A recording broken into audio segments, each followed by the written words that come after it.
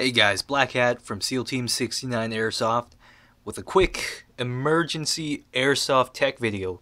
So this here is the Black Ops M4 Cobra, and you can see I switched out the stock here. I haven't quite found a way to hide the wires, but I mean there's no question about the stock configuration. Anyone could switch out the original buffer tube cover and throw on an actual buffer tube and crane stock.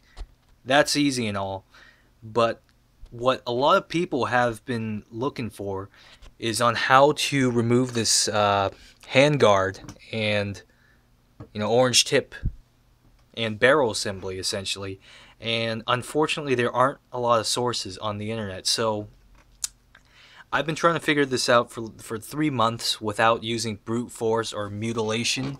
I came to the conclusion that if you want to remove the barrel assembly, you're probably not going to want to be too attached to the orange tip. As you can see, it's just mutilated here, and it gets even worse on the inside. You can see the aluminum parts they didn't take too much damage from this. I just put all my brute force into the removing the orange tip. But I kind of figured this out after sort of studying a diagram of the original Patriot ELD free float stubby rail, and I think this is probably just a replica of the original Patriot rail.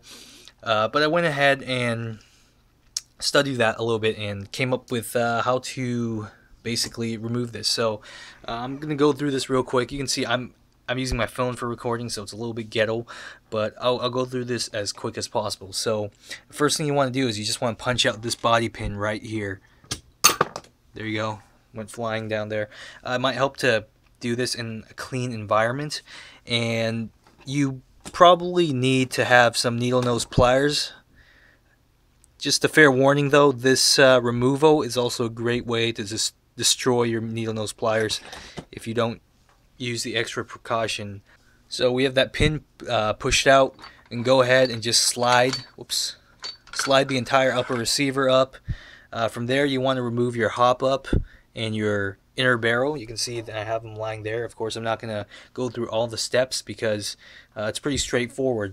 At this time of the disassembly, I would recommend you soak this portion of the rail in some boiling or hot water, because as it turns out the orange tip is actually glued into the gun. You can see I completely severed this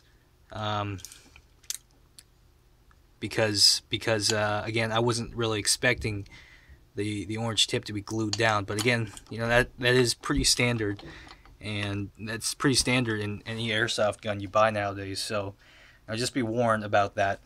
Also, you want to note that the orange tip comes off in the counterclockwise direction, so you're going to be turning it this way, where my index finger is pointing. Now what you want to do is, whether or not you decide to soak it in hot water or not, again, the hot water methods never worked for me. I've never disassembled an orange tip without destroying it, unfortunately. So again, I'm not too tech savvy with airsoft guns, but I do have my fair share of experiments. So again, you're going to take your needle nose pliers. Mine are wrecked from this project, but they're just a cheap dollar pair. So you're going to turn in the counterclockwise direction.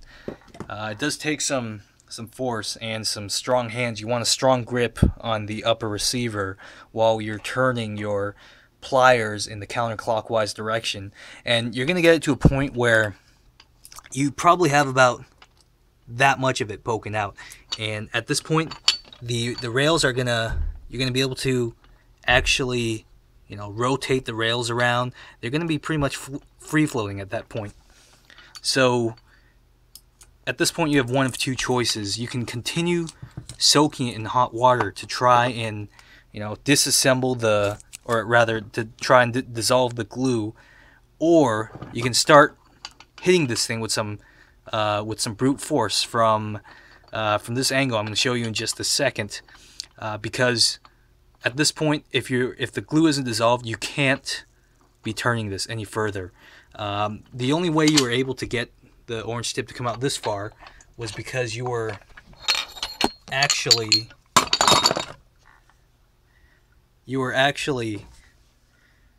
unthreading this outer barrel portion. And again, I haven't been able to disassemble any of this.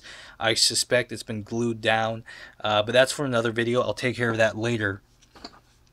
But in the meantime, I'm going to show you really quick on how I managed to knock the orange tip off.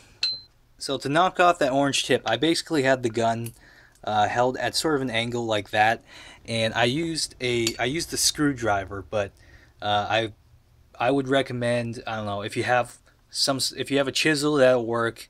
If you have something with a lot flatter of a head than this, because you notice if you're gonna be prying it like this, you're gonna be cutting into the plastic and causing all sorts of ugly abrasions and tears in the plastic, and that's more for, I guess, your safety than for the condition of the plastic, because you're most likely going to lose the orange tip in the end anyways. And then what you're going to do is, after you have that chisel sort of balanced like that, you're going to want to be knocking it out using, probably if you have a rubber mallet like I do right here, you'll just be knocking that out. And you want to be turning it so that you're applying force equally to all the surfaces on this little edge right here, the orange tip surface. And then eventually the orange tip will come off, and everything else will come off with it. This slides off, this rail slides off, and you have your upper receiver free of that rail system. That's pretty much it. You're gonna have, if you didn't dissolve the glue well enough, your the threading from the orange tip is going to be stuck on the inside. So you might want to just peel all that off with your pliers if they aren't completely destroyed at the end of this project like mine were. And you have your basically your M4 Cobra without the rail. So hopefully this helps with any questions on how to remove the rail. I feel like this is a really sought out solution among the airsoft community. Anyone who runs an M4 Cobra. Again, this isn't a very popular gun.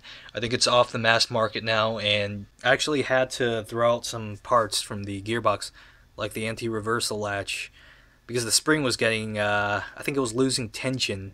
So instead of preventing the gears from rolling back, it was just getting in the way and actually jamming up the gears. So I had to remove that. It's been firing fine since, but I haven't used it in any serious games because I'm sure it'll break down next time I use it. So enough about the internals. That's how you take off the rail system. So you have this free-flowing rail. I don't know what you can do with it because this thing's broken now. I'm sure you could probably find a replacement tip, or you can literally just 3D print one of these things out if you know the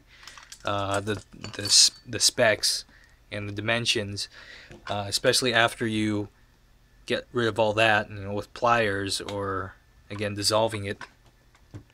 So, and that's all I have. Sorry for the lengthy video, but I hope this video covers pretty much about every question you have about changing out the rail system.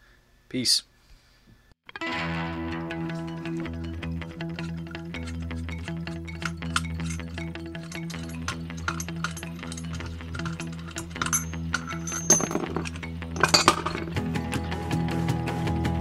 Well, turns out there wasn't any need for dissolving in hot water. So there you go.